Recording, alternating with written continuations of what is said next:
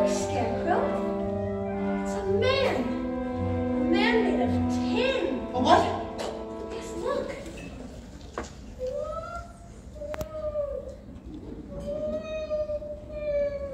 I think he said something.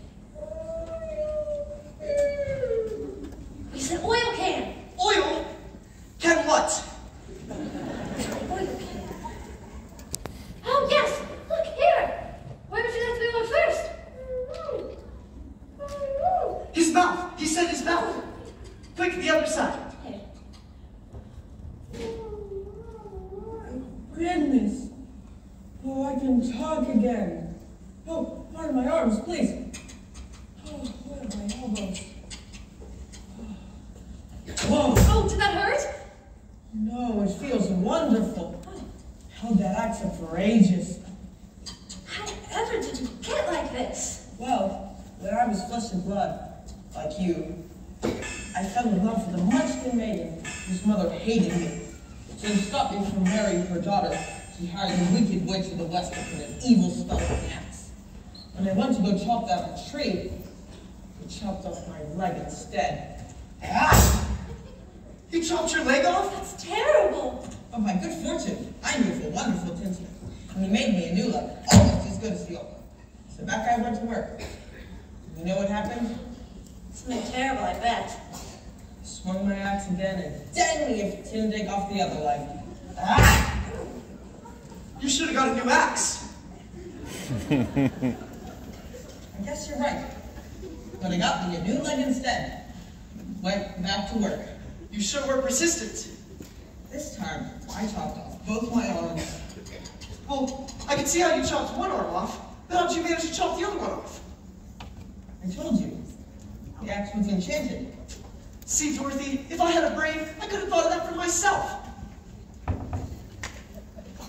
So, the tinsmith gave me a new pair of arms. But the last time I swung my axe was the worst time of all. I don't think I want to hear this. What happened? I split myself right down the middle. Ah!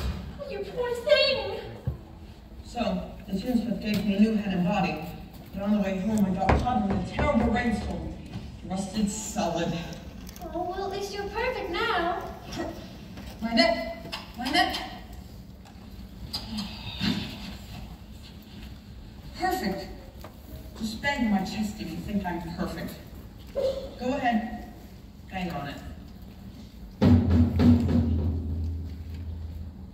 Beautiful! What an echo! It's empty. The tinsmith forgot to give me a heart.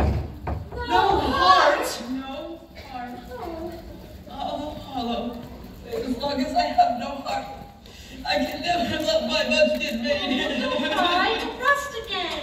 I used to carve her name on every tree. That again.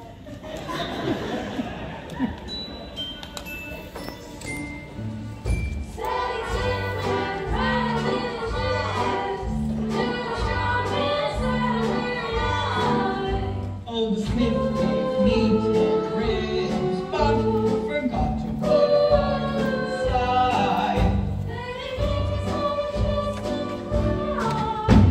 When a man's an empty kettle, he should be on his mettle, and yet I'm torn apart. Just because I'm presuming that I could be kind of human if I only had a heart. I'd be tender, I'd be gentle, and awful sentimental regarding love and art.